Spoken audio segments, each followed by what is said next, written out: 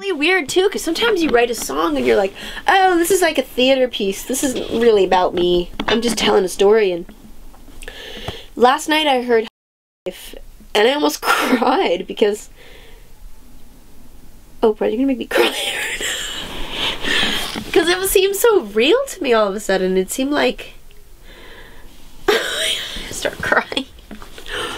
But like, honestly, there was a moment when I was on tour, like... on my last album, and I was on stage and I was so unhappy and I was just so like burnt out, and I was just like, literally, like the curtain went up and like all the props went up and like big sold out crowd is in front of me, and I could not hold back my tears, and I just cried for the first 5 minutes of the show. And it was kind of the moment I realized that no matter how autopilot you go into and how many, you know, obligations you need to fulfill and live the dream of that music and sharing it with people, you still have to take care of you, and you have to really take care of the stuff that matters. And I think when I listen to it now, I go, holy shit, this isn't just some fantasy story. This is about me.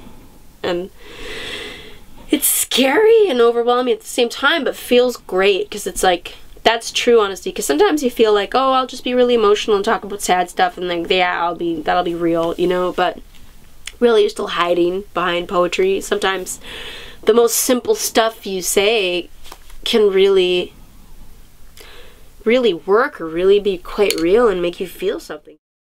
Kind of weird, because when I was sitting there, I'm singing and I'm like, oh shit, I'm losing it. I'm totally crying right now, and I'm just like, oh my god, I am about to have a spazadelic cry out right now, but I don't think I'm ready for that right now. And I'm like, I don't possess the power to finish the song right now. I'm like, I don't have the emotional capacity. I'm not evolved enough as a human to finish the song right now. That's what happened. And then I started crying. A lot, like out loud. I can be like, Rodney, I can't do this. I'm with you on the tears though. It's okay. No, I'm glad. No, it's weird. I swear it's like you reached into my mind and like whatever thing that I'm going through, and it was like you were directly singing to me. It was insane. And that's why I was like, what? I swear to God, I know that sounds corny as shit. That sounds cheesy. Yeah, that was like the most corniest thing ever. Oh, it's beautiful. Wow. Really beautiful.